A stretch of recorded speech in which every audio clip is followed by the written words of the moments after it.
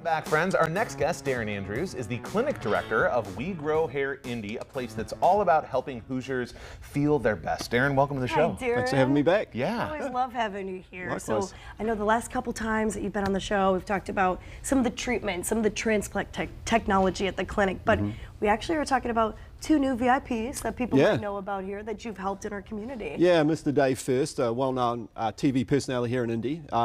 He actually had a transplant back in 2012 with us, but he was super private at the time. Lost a little bit more of his ongoing, or his non-transplant here. This is actually Barry Krause. So Barry played professional football for many years, #1 draft pick back in 1979, and the images you see there are actually from the day of his procedure. So you can go to his VIP page at wegrowhairindy.com, and we tracked him throughout the day of the procedure and throughout the procedure and the follow-up to the procedure.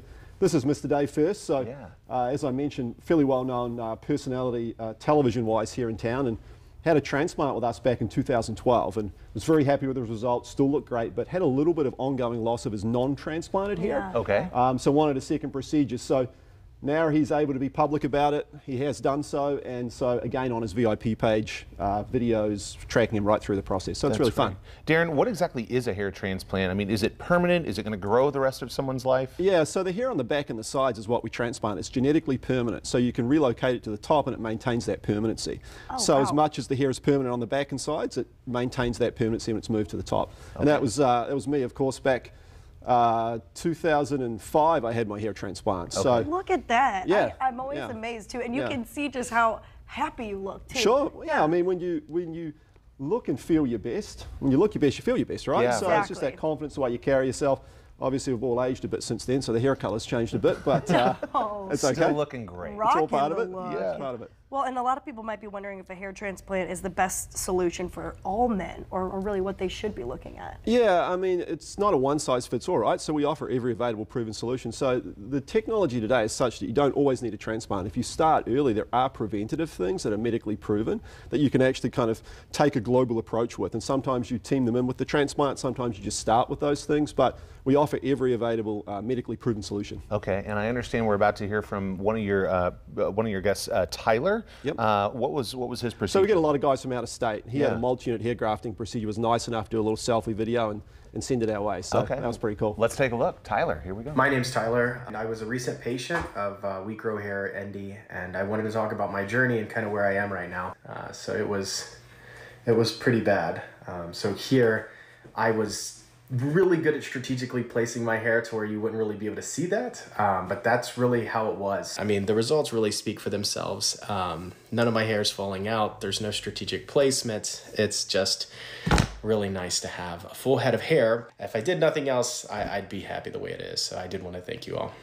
Looks fantastic. It's very gratifying to see that type of thing, right? And everybody's different, you know, it's medicine, so there are variables. So that free private evaluation is obviously the start of things. And in Tyler's situation, we did a virtual consultation with him. So you can, virtual works as well? We do, yeah. We get a lot of guys from all over the country and obviously outside of the state. So those virtual meetings are very popular. We do a lot of those. That's great. Well, it's nice to have those experts here in town. And if somebody watching is looking for more information, Darren, give them those details. Yeah, so the website, wegrowhairindy.com, tons of information on there. Like we said, the VIP pages, you can watch procedures being done, the results afterwards, and then call the clinic, 317-522-2995. Awesome. Darren, thanks so much for being here Darren. today. We Thanks appreciate it. Yeah. Get that free virtual or in-person evaluation at wegrowhairindy.com. All right, well, it is that time in the show. We're going to play our pop quiz. So, Darren, if you know any of the answers, shout them out. Feel free to shout them out. Shout them out from home, too. Before we play, we do want to take a moment to thank our amazing sponsors who help make this show possible. We had Lux Main Salon on here in Whitestown. We had Moondrops Distillery over in Fortville. You got to check them out. And then, of course, we just checked in with We Grow Hair Indy and Sundown Gardens for our beautiful backyard. And another thank you to the rest of our guests today. Ronald McDonald House Charities of Central Indiana, Taffy's Touch Senior Dog Rescue, Hoosier Cookie Company, Jolene Ketzenberger, the YMCA of Greater Indy, Fountain Fletcher District, and Turketti's Deli. What a fun show. Fun show. That was great. And I really hope that Mac, the therapy dog, and Gigi really had a chance to connect. It'd be a really interesting combo to see them. Just a little aging old lady and just a guy in his prime. All right, let's play. Here we go.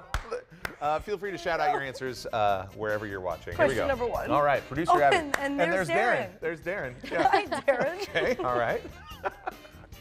What actress founded the successful wellness and lifestyle brand Goop? Oh. Gwyneth Paltrow. Correct. Paltrow? Paltrow? Paltrow? Do you know how she got the name? Goop? For Goop? Goop, yeah. She was told that play things with double letters like Google do well, so she just did G for Gwyneth, P for Paltrow. That's Goop. it? That's it. That's the reason? That's it. Goop. Could have gone with Geep.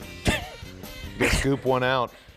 All right, let's go to question number 2. Reserve that for your brand. Geep. Yeah. All right. What is the name of the fictional paper company that Michael Scott? Dunder Mifflin. Correct. Yeah.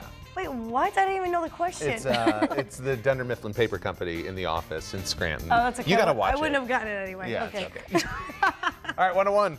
Which SNL alum wrote the script for the 2004 teen comedy Mean Girls? Tina Fey. Correct. Way to go. Yes. All right, 2-1.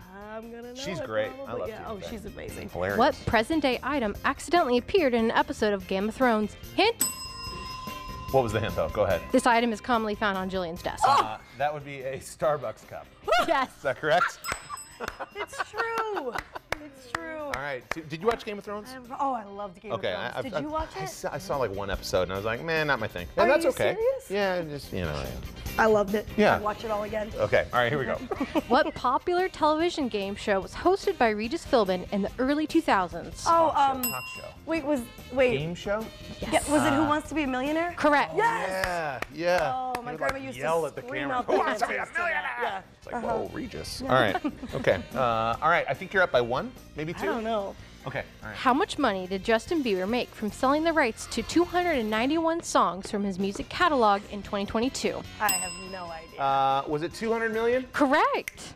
What? How did you remember that? I don't know. The songwriter in me was like, tell me more about this 200 million. You guys, we'll see you tomorrow. Thanks for joining us today. Have a wonderful day.